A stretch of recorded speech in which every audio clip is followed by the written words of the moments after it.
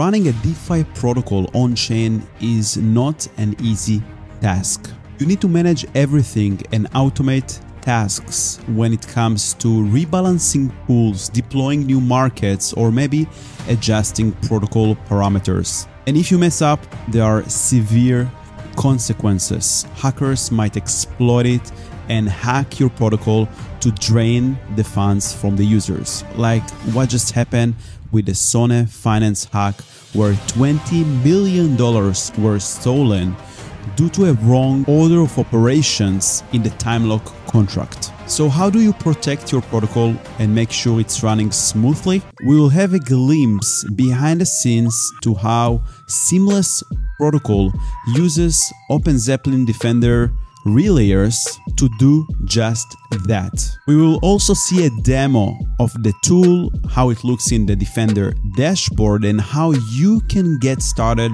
automating your operations when it comes to your DeFi protocol and smart contracts. So without further ado, let's get started.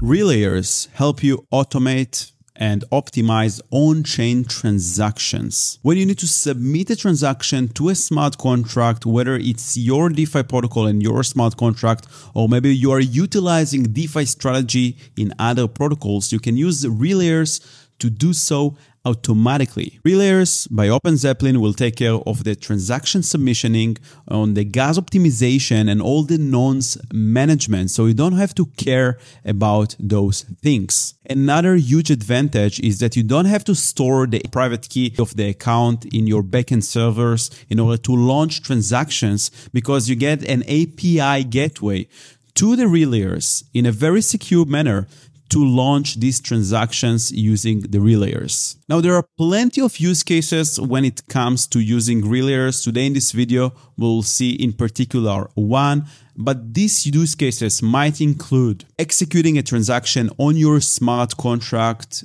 to make a state transition to a new state. Maybe you want to update your on-chain oracle with some external data out of the blockchain. Maybe you have a bridge protocol and you want to create a gasless, better experience for users and submit the settlement transaction for them so they don't have to wait or pay for gas. Maybe you have a cool website and you want to airdrop some new tokens to everyone who signs up to incentivize them. Maybe you have an AMM or any other DeFi protocol that collects and generates fees and you want to get them and withdraw them and sweep them to a secure wallet every once in a while. Or maybe you're a hedge fund and you want to build a bot to manage some capital using DeFi strategies on different chains. You can do all of those using Relayers, and it's going to save you so much time and effort. And this is how it looks. This is the Defender OpenZeppelin dashboard, and inside this dashboard we have this operate and automate, and we have the Relayers tab over here. By the way, you can sign up for free using the link in the description below and get 14 days free trial to give a try to the Relayers tool and the actions and monitors that we'll see in a second. So inside the Relayers tab, you can see that I already have a Relayer, but you can click here, create Relayer, to create a new Relayer for any chain that you wish. There are so many EVM chains supported right now, all the popular EVM chains, and also testnet if you want to test your product. So once you choose a Relayer name and select a chain, you can create it. And as you can see here, I have a Relayer on the base blockchain. Currently, this Relayer has 0 ETH. I can fund it by click here, deposit funds, and then I will receive the address, which I can send some ETH, and this ETH will be used later on to pay for transactions. It's important to understand that behind the scenes, the Defender is creating an EOA account associated with this Relayer, and for security purposes, you cannot import your own private key and create a Relayer from that, but the Defender tool will create a secure account, EOA account for you, which you can access through this Relayer and the API gateway. And at any point of time, you can also withdraw funds from the Relayer if you deposited too much or something. Now, once you created the Relayer, you can click here, edit, and you have different options to customize your Relayer. You can see the network, the addresses, the API keys. You can create a new API key that will be used to access this relayer and launch transactions using the relayer ID, and webhook notifications. So you can notify different channels when this relayer is operating and sending some transactions. Now, once you created the relayer, you can create actions, and actions essentially means transactions that you want to send to your smart contracts. And you can create here a new action, and you can trigger the action based on different scenarios, schedule every 1 day, 1 hour, 1 month. You can choose. Webhook is based on an API call, a webhook. You will launch this action, and eventually the relayer will be the one that will launch the transaction. Monitor is very interesting. You can create some monitor rules over here in the monitor tab, and based on some kind of on-chain event, it could be an event, a transaction that is submitted to a certain contract, maybe a function that was triggered. You can launch your action based on some event that happened on the blockchain or workflow. Now, once you choose based on what this action will be triggered, you can write the code of the action, what you want to do. And this is just a JavaScript code in a special format, which you can write here and add this automation. You have here a full repository for a quick start of how to get started and write these actions to Defender, to the relayers and action models. And you have plenty of examples, so feel free to check out the Defender Autotask examples to learn more. Now, remember that we said that we can trigger an action based on a monitor rule. So you can jump over to monitor and create different monitor rules. You can use the mentioned templates over here to quick start and to get started fast, or you can just create a custom monitor and you can add all the name, the parameters for this particular monitor, which addresses do you want to monitor, transaction filters, maybe you want certain transactions, certain events, certain functions, and what do you want to do when this monitor is triggered? Where do you want to send the notifications?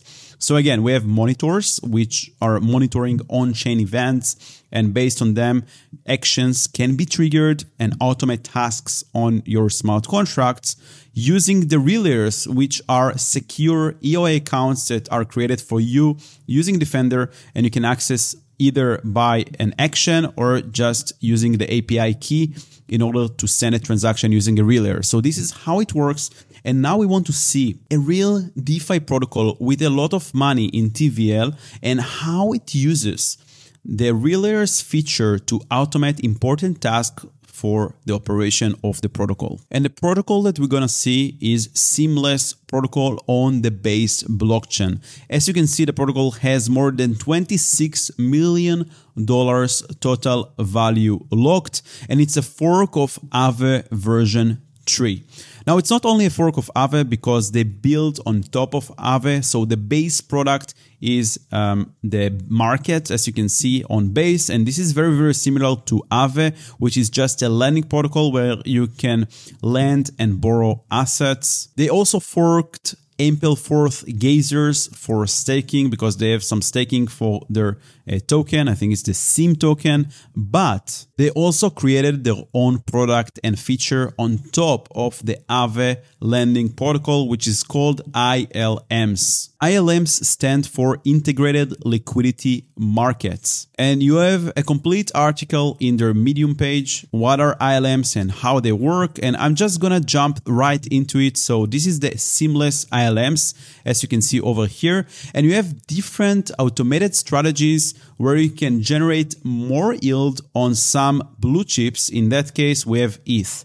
So if you want to maximize your yield on ETH or wrap staked ETH, you can use the ILMs by Seamless, and they have different strategies. Let's take a look at this following strategy, ETH long 1.5x, as you can see over here, which you can generate 12 to 13% APR on your ETH. So let's just enter this strategy, and this is ETH long 1.5x. You can see here different information about the strategy, but I'm more interested about the strategy and how it works. So I'm going to scroll down to how this strategy works, and we have here a nice diagram.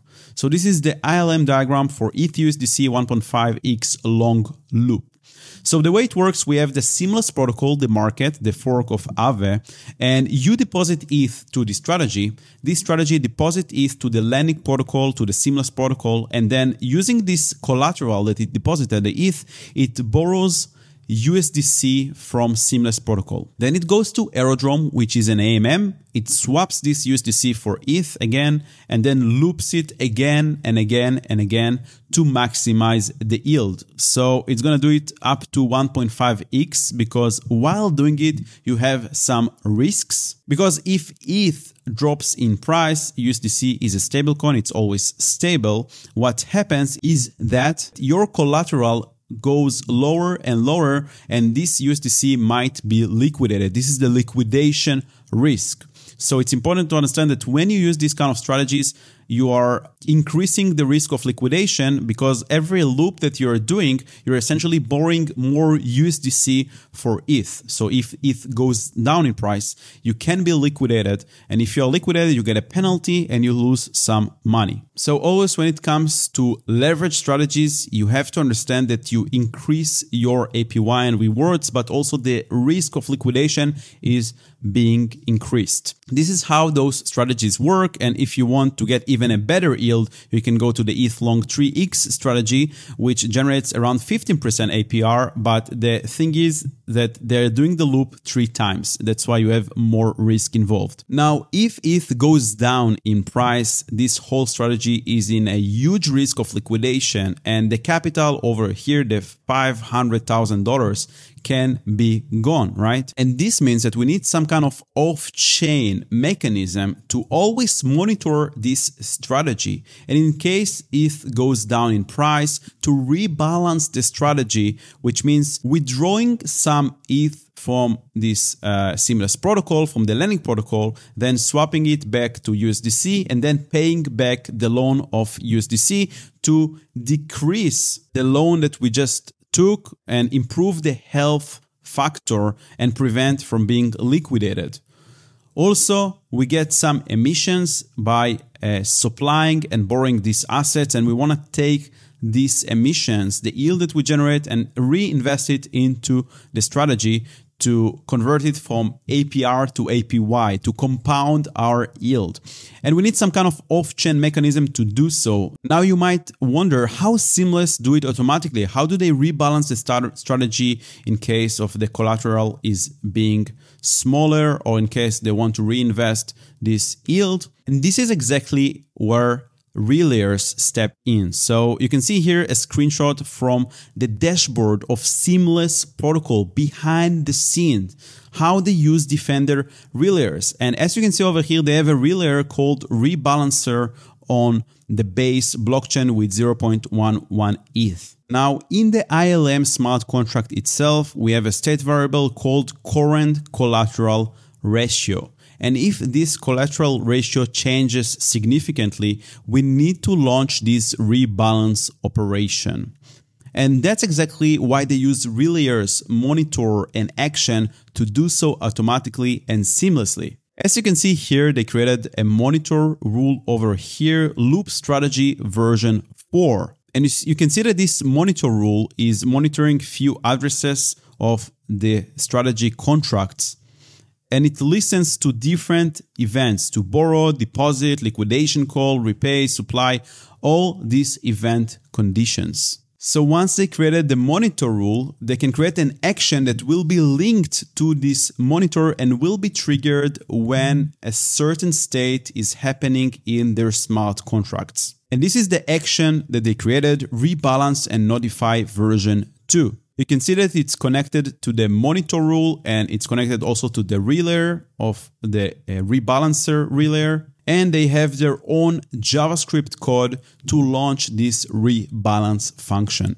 Now, if you go to the Seamless Protocol ILM contracts, you can go here to SRC and take a look at all the smart contracts. They have the loop strategy, and here we have the rebalance function. There is a lot of rebalance references, so we'll find real quick the rebalance. There you go. Over here, we have the rebalance function. If rebalance is not needed, we're going to revert the transaction. If not, we're going to call the try rebalance function. And this is the off-chain element that is missing, that you were wondering, like, how DeFi protocols actually do that? How do they rebalance the strategies? How do they deploy new markets? How do they automate all their operations? They use relayers, actions, and monitor from Defender. And this is just a glimpse to behind the scenes of a real DeFi protocol with $26 million TVL and how it uses this awesome Relayers tool by Defender to automate strategies with a lot of money. Now, as I mentioned before, there are plenty of other use cases for Relayers. This is just one example, and one of them I want to give you a glimpse to a real DeFi protocol and show you how they use this kind of tool and how you can do so as well. And you can actually try it yourself. Just use the link in the description below, create an account for free, get a 14 days trial, and start deploying your Relayers. Maybe you have some capital that you want to use to create some strategies on different DeFi protocols. Maybe you created a DeFi protocol or a smart contract and you have some operations that you need to run on-chain and you want to automate them based on a certain monitor rule or based on an API hook that you want to do a webhook and just launch operations. So feel free to go ahead and try this tool. Now, if you want to learn how to get started with the tool, you can always go to the docs. We have a lot of explanations here of different use cases and how to get started and use this awesome Relayers tool. You can also go to the tutorial section in the OpenZeppelin Defender docs. Easy step-by-step tutorials on how to get started and use Relayers, including all the steps that are necessary to make it work. If you have any other questions, make sure to ask them in the comment section below. If you enjoyed this video, make sure to like and subscribe to the channel. Thank you so much, and I will see you in the next tutorial. Bye bye.